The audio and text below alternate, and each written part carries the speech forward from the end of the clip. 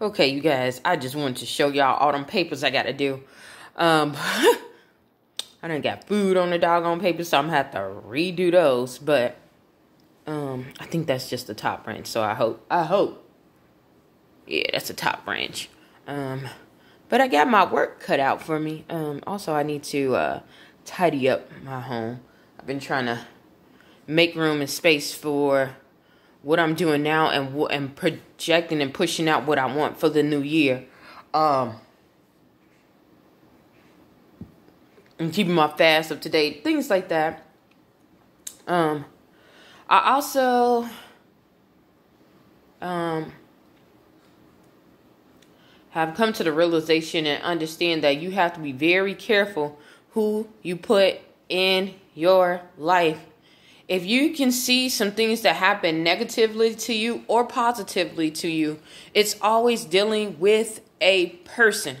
It's always dealing with the person, okay? Because that's how God operates. That's how the spiritual realm operates. It has to have connection with the human being, because we have domain. We have rulership and domain in this area. That is one of the things where, like I said, I'm not really afraid of. People are like, oh yeah, well you might get tormented, and they always talk about spirituality and things like that. But they don't. If you understand the bylaws and the guidelines of the spiritual realm and the physical realm, then you would know that you have rulership and domain in this realm. It's only when you step out of boundaries that when you end up losing. Think about someone who you are who's trying to get you or trying to come for you or come for your self-esteem. They're always trying to pull you out of a lane that you don't know, something that you are weak in. They're always trying to go after your weakness. They're not going to come after your strength, because they know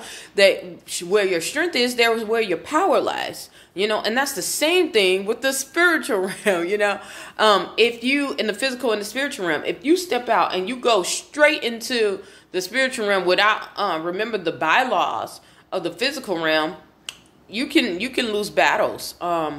Same instance. If the spiritual realm is trying to do something in the physical realm and they don't have access to that, they need connection.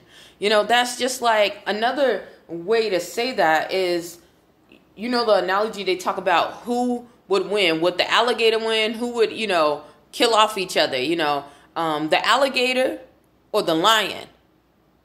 And people are looking like, what? And some people will say the lion, and some people will say the alligator, because the alligator is going to twist just, and devour its prey. Some people think the lion because he's very wise. Lions are very prayerful. They'll watch and then they'll pounce. They'll watch your activities, and they're very strong. But the true answer is it depends on where the fight starts at. If the fight is in water, guess what? The alligator has the advantage. But if it's on land, that lion has the advantage. So that's the same way we deal with things that happen in the physical as well as the spiritual. And if you understand those bylaws, a lot of people will be a lot more successful, and you'll understand what you're partnering with.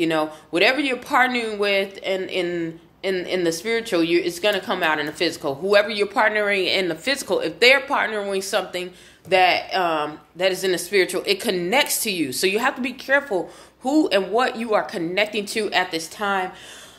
I can't even express that the most. As I started dissecting, because I've always go through this period of purging, and some people don't understand that, but I noticed that as I get closer in my walk, as finding as spirituality and who and what I am and what I want to be and what I'm called to be and what I desire on the earth, I noticed that purging is necessary to get better, because the more you start getting more attuned to yourself, the more you'll start understanding what you don't need, and some of the things you need to work on to be better, or some of the things you need to work on and advance in.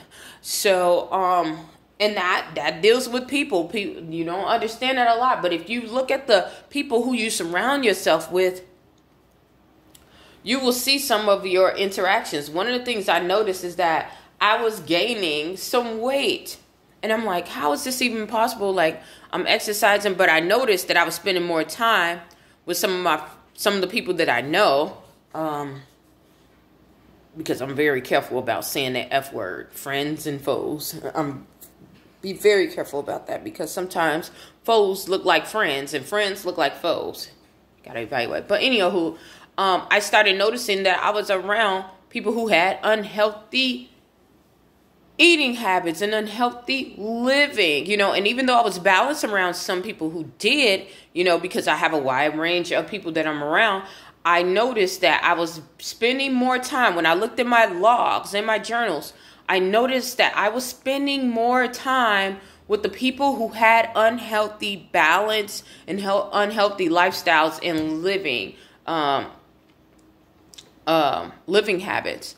So for me, is to be mindful and cut back the time and repurpose that time to either tending more to the things that I need to do, because sometimes we go into that direction because we get fearful about the tasks that are at hand, because we're frustrated and you don't know where to go. And not only that, spend more time with the individuals that are having healthy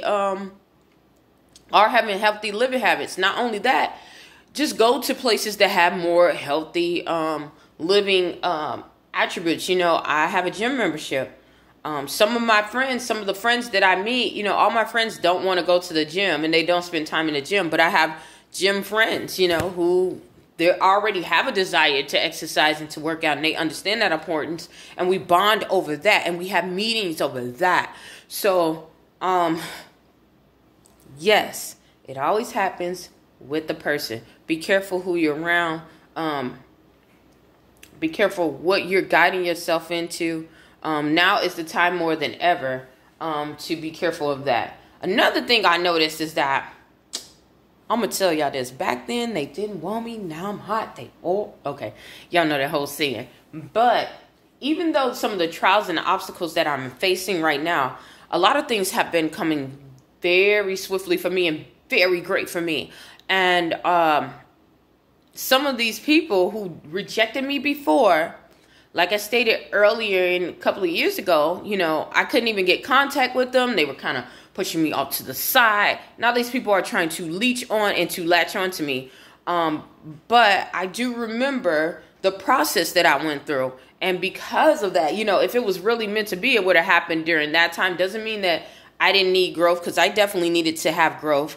But those people didn't see the potential in me, so you don't give those same people the same access. And it has nothing to do with getting back at people. It's just understanding who you are and what you stand for, and being around people who respect who you are now, respect the potential that you have, respect what you have to offer and what you have to give. That's what you want to be a part of. You don't want to be around people who didn't really expect high expectations of you, or who thought, you were less than, and things like that. And like I said, do not take it personal. It was for my growth. I'm so grateful for the opportunity that I did go through, the things that I went through, because I wouldn't have this opportunity. I wouldn't be in this arena. I wouldn't see the things that I see now. And it showed me who I really am as a person, the characteristics of me, like the true nature of me. That was something that I definitely needed to know, especially when you're around people who are projecting their ideas on you constantly. You don't understand. And some of the people were telling me what they saw of me, and some of it was true. But if you're clouded and you're constantly clouded around people who are telling you something different, you don't understand it. So yeah, be careful about who you're around, who you're surrounding yourself with. And yeah, I hope that everyone who comes across this channel have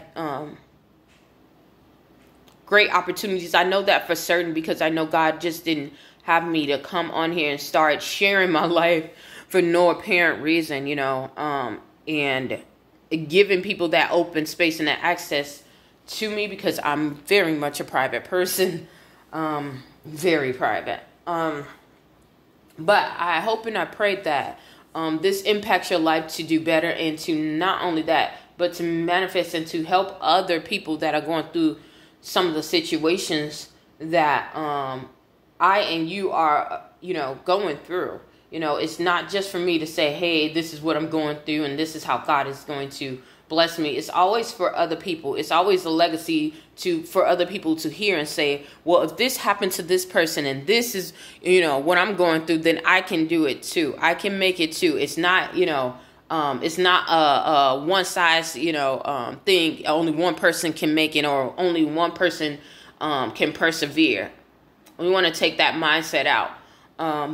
So yeah, I'm going to get off of here because I got some paperwork to do. Hopefully something I said or done will help you on your journey. Please stay tuned to Journey to Jerusalem, and thank you so very much. Bye.